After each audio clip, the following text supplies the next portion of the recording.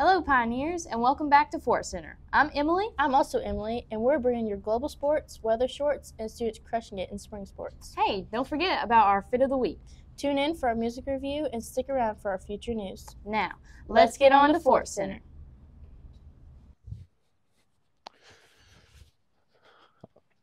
Wait, Miguel didn't do a forecast. How am I going to say thank you, Miguel?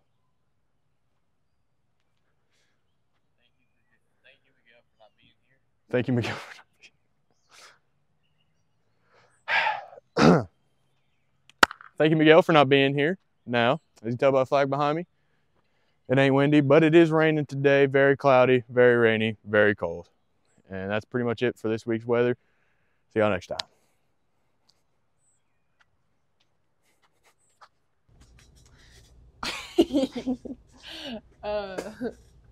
Hey guys, welcome back. I'm Eva. And I'm Maggie. And next week is senior week, so get excited, seniors, because school is almost over. So let's talk about what will be going on next week for the seniors. There are so many things planned for us seniors. Don't forget to show up and have fun. Monday, May 20th is the Dollywood trip. Be here before 7 a.m. to get on the bus. People who are late will not be waited on. Tuesday, May 21st is the senior breakfast in the cafeteria at 9 a.m. You will also get your yearbooks and have a signing party during the breakfast. Wednesday, May 22nd is the elementary and middle school walkthrough with your cap and gowns. Now this is mandatory for graduation, so please show up or you will not walk. Thursday, May 23rd is the indoor graduation practice starting in the cafeteria at 8:30 a.m. You will need to bring your cap and gown. Friday, May 24th is the outdoor graduation practice, also starting in the cafeteria at 8:30 as well. These graduation practices are required for you to graduate, so you must show up on these days or you won't graduate. And finally, graduation is on May 25th at 10 a.m., but seniors must be here in the school cafeteria with your cap and gowns on or no later than 9 a.m. Okay, that's all. See you next time.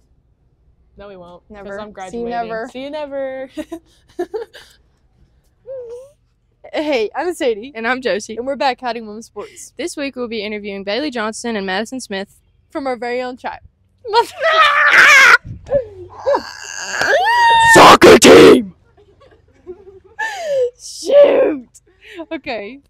This is what happens when I come back. Hey, I'm Sadie. And I'm Josie. And we're back hiding women's sports. This week we'll be interviewing Bailey Johnston and Madison Smith From our very own soccer team. How are playoffs looking? I think we're going to make it all the way to region. I think we're doing pretty great for a first year. That's really good. How long have y'all been playing soccer? My whole life. This is my first year. That is so awesome. Good luck for the rest of y'all's season. And that's a wrap for the women's sports segment. See y'all next time. We just completely switched up everything. Like, what are we doing? What? Like, I'm not I supposed said to that, do you that. said that. These are just Okay, so today I'm here with Eli from the JV soccer team, and I have a couple questions for him. So Eli, what's your pregame ritual or pregame meal? I usually just sleep, and then I just get McDonald's since it's like really close to us, or I just listen to music. All right. Well, what's your McDonald's order? I don't know, like 20-piece sweet and sour sauce, and then I get the chocolate shake.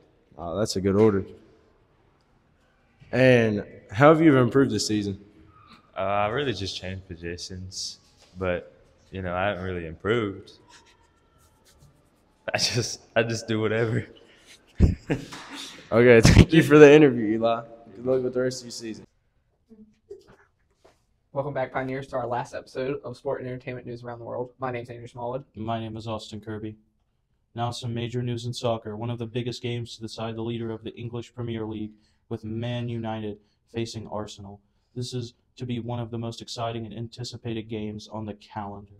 Now to the world of motorsports. This weekend we will see the Imola Grand Prix. Celebrations have already started with some of the greats driving Senna's famous cars. Also in Monaco, the historic Grand Prix took place with some of the most famous people in motorsports racing around the Monaco circuit, like McLaren CEO Zak Brown, Adrian Newey, and Senna's nephew. Now, some news in the NBA. The NBA draft is coming up on June 27th with the Detroit Pistons and the Washington Wizards having the best odds of winning the number one pick in the NBA lottery. This is expected to be the most anticipated NBA draft. Now some news and entertainment. Last week, the Met Gala came in full force with some of the biggest stars showing their support for this major event. Also, some of the biggest luxury manufacturers showing off some of their newest and outlandish designs. This has been Sports Entertainment News. This will be our last episode, and it's the last time you will see us. Thank you, and bye.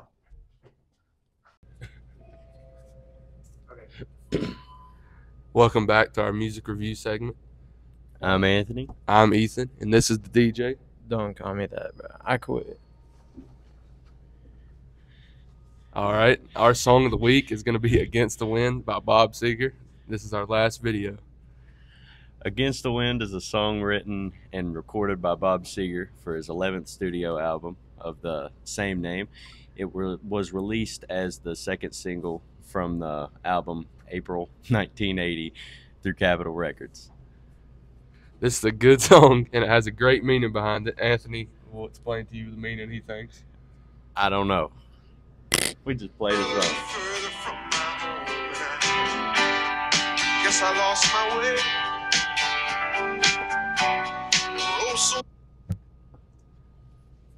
Justin, please come back.